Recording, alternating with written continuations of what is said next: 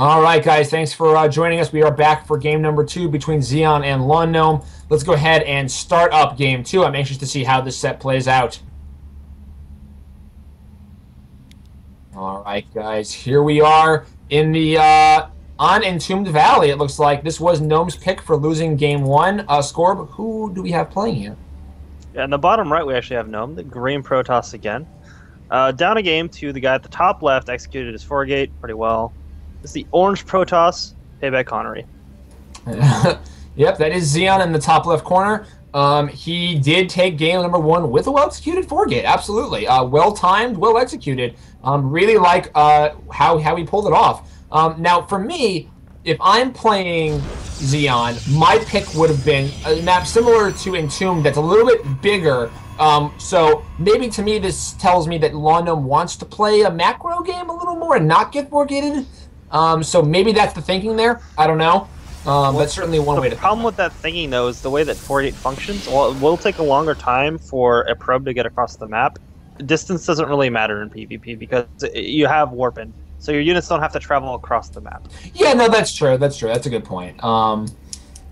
Yeah, so, you know, who knows what Gnome's thinking on this map, on Entombed. They're cross-spawn. I don't know if they know that or not.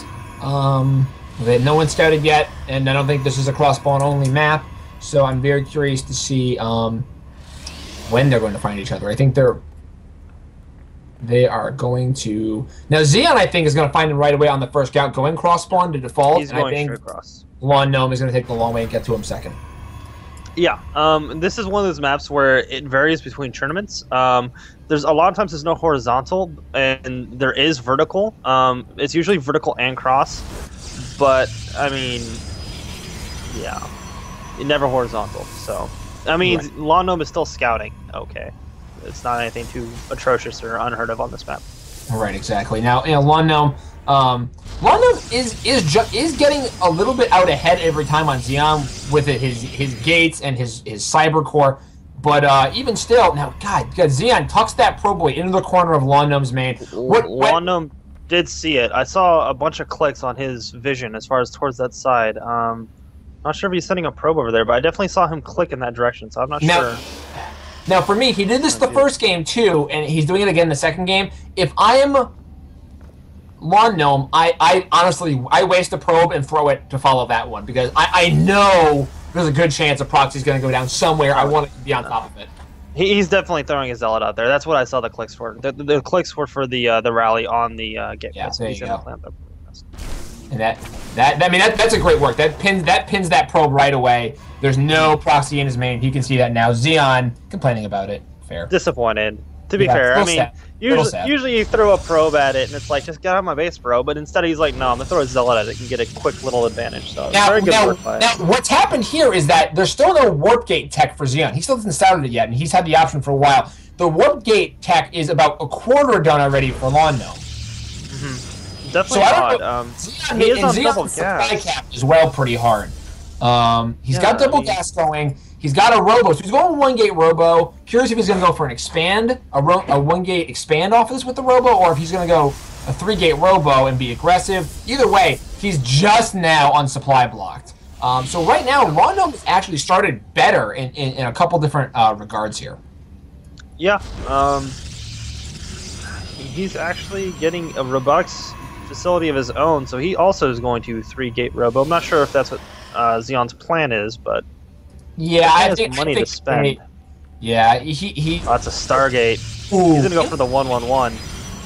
Yeah, so to speak. Yes, I think maybe maybe with some Phoenixes to pick up here, and then just interesting, kind of fun build. Okay, definitely be a fun build. So we'll see what his Phoenix control looks like. So that's true, but a lot of it's going to do him no good without a warp gate. This is awfully bad that there's still no warp gate started, let alone finished in 6 minutes. Yeah, warp gate.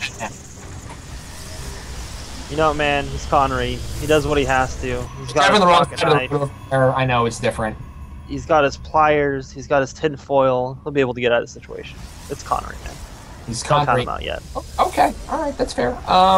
All right, so the 3-gate robo is done, and Immortals and Oz are on the way for Gnome.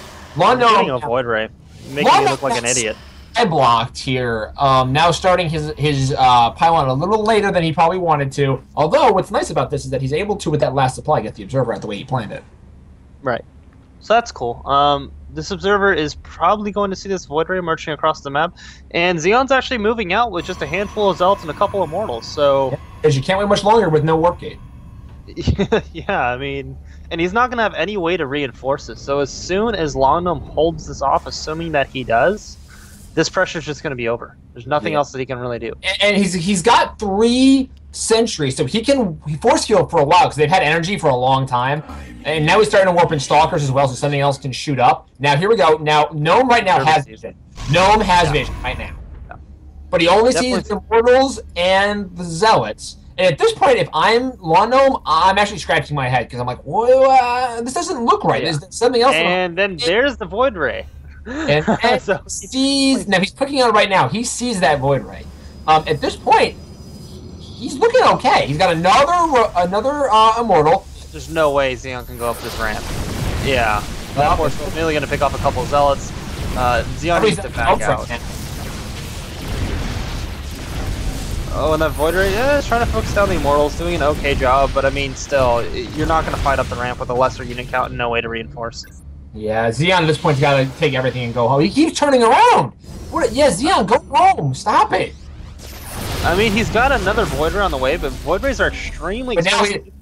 But how long are you going to be without a single Void Ray? Okay, now the other Void Ray's showing up immediately, so that's probably a little time. But look at the resources lost at. When you lose a Void Ray, that's a huge investment. So that's a big loss for him, and he's going to fall further behind. There's a big advantage in worker supply. Maybe not a big one in worker supply, but a decent enough advantage in worker supply for London, but a big one in army supply as well. At this point, when you are microing your army so bad to defend, you may lose your supply caps, things like that. He's got a couple pylons now on the way, so he's keeping on top of it pretty well. And he's going to immediately go to expand behind this. I like that move. I think you have 2 schools of thought here. One is expand. The other is proxy pylons and fucking take him down. Well, yeah, I mean, the only concern here is if Gnome moves across the map, just A moves, he might be able to kill him.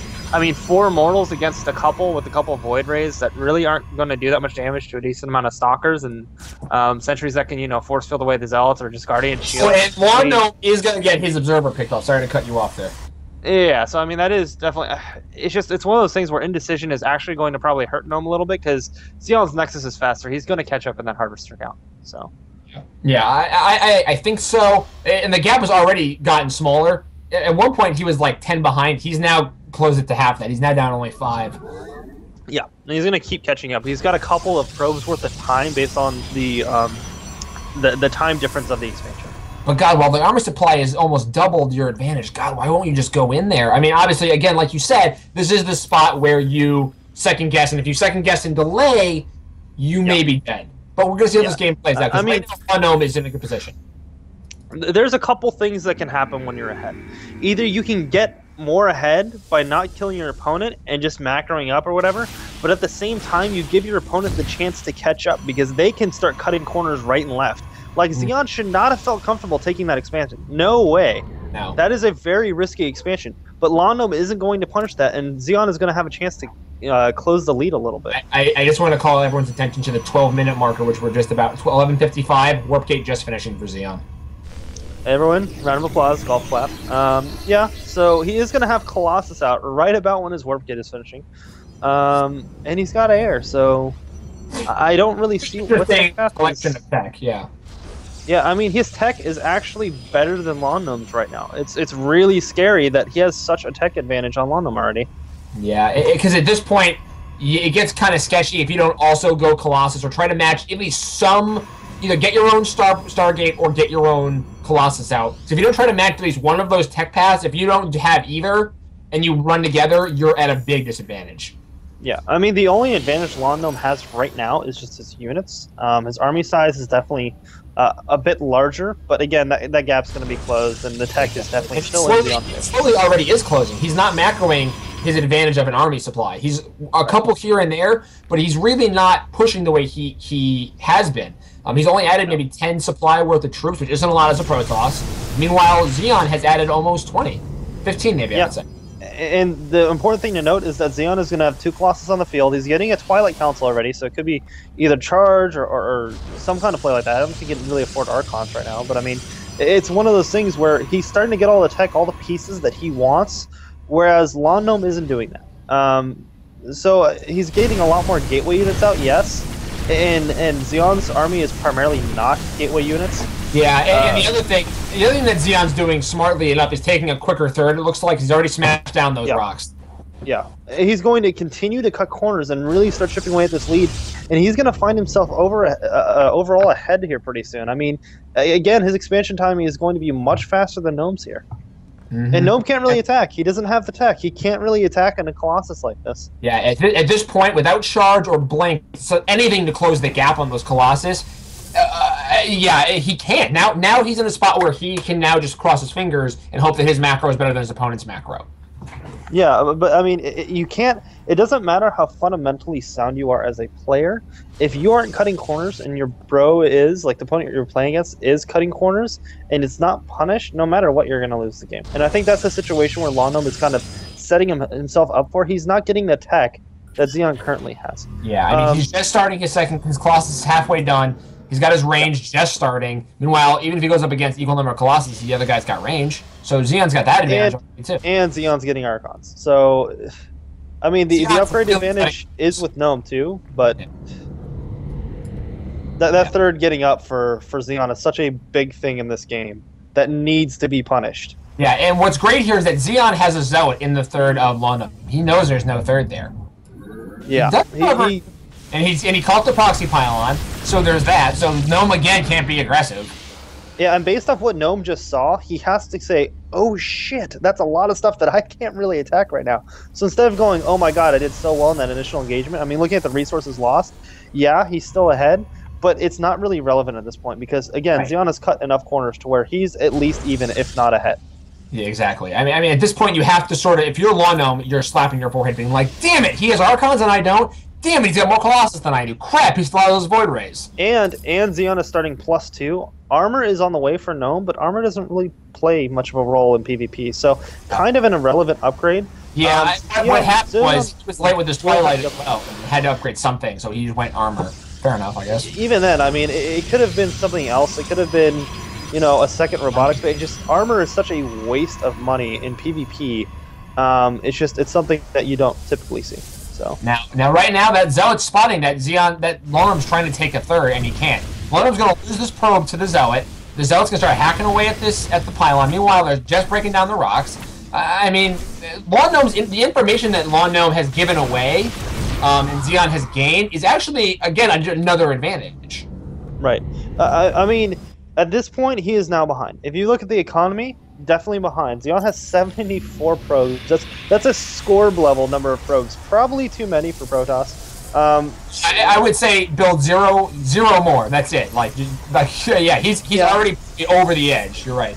Like that's a good amount, I guess. I mean, it's not crazy. It's not an 85, 90, but I mean, again, and at this point.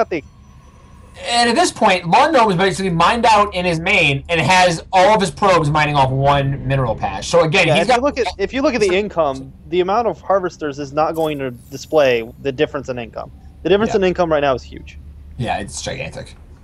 Yeah. All right, so right now Zeon's starting to move out across the map. He is now 10 supply ahead of Lawn Gnome. Army supply still behind on the army supply, but clearly not where it counts. You know what I mean? That's the composition is much better for Zeon, and he has an upgrade advantage. If you were to fight straight up right now, he would win. If you're just move against each other. Now we have a Stalker poke with 2 sentries across. Hey man, sentry's not worth anything at this point in the game, really, when you have so many massive units. But this is kind of funny in that the Stalkers and sentries catch the probe before it tries to build a 4th, so there's that. The players are even on supply right now, but Lawn Gnome is going to get this push completely smashed. And now Zeon is now maxed out. I would call it a push. Well, right. The poke, I should both keywords. Yeah. +3 halfway done for Zeon. At this point, Zeon can box a name of at least across the map. With Yeah, Toxic Pylon there too, he's in a good position to reinforce as well. yeah, for sure. He's got up all the pieces he really wants. He's got his Archons. He's got his Colossus. He's even got a couple Void Rays just because it's. Something else, yeah. Uh, With, with, I mean, if you get those Void Rays decently charged, those 5 Stalkers, and they don't immediately target them down, aren't going to be able to kill them. And actually, this fight might start right when Longnome's +2 finishes. So yes, there's no upgrade advantage, but there's a lot of Colossi for Zeon, and a lot of Archons doing a lot of damage to all this army. Yeah, those Archons are soaking up a lot of damage right now for the rest of the army. Longnome he has lost a lot of his army. The army supply tab is telling a story right now where Zeon's going up. PvP, a classic case of who has, more Colossus right now, and obviously the answer is Zeon. Cleaning up that fight pretty hard, and I don't think that Longnome's going to be able to stop this in any way. Yeah, Longnome's fighting to the end right now because he knows this is point game for him, and he's going to clean up a couple of these Colossus. Meanwhile, there's another Colossus and a small army of Zealots trying to take down his natural right now. And the reinforcements are now coming in for Zeon, and he's now 100 supply up just about, 90 supply up just about. It doesn't look good for Longnome at all. Yeah, a valiant attempt here to try and hold, but this game is more or less over. Yeah, I mean Longnome right now is trying to micro that Colossus, and that's going to get taken down. There's the GG well played from Zeon, and Longnome loses the match set 2-0 to Zeon, who showed two different skills in that game, actually. And maybe we'll come back to that before we start the next set. But for now, guys, we're going to take a quick break and come back to us next. We're going to have Zeon versus SMJ, another PvP.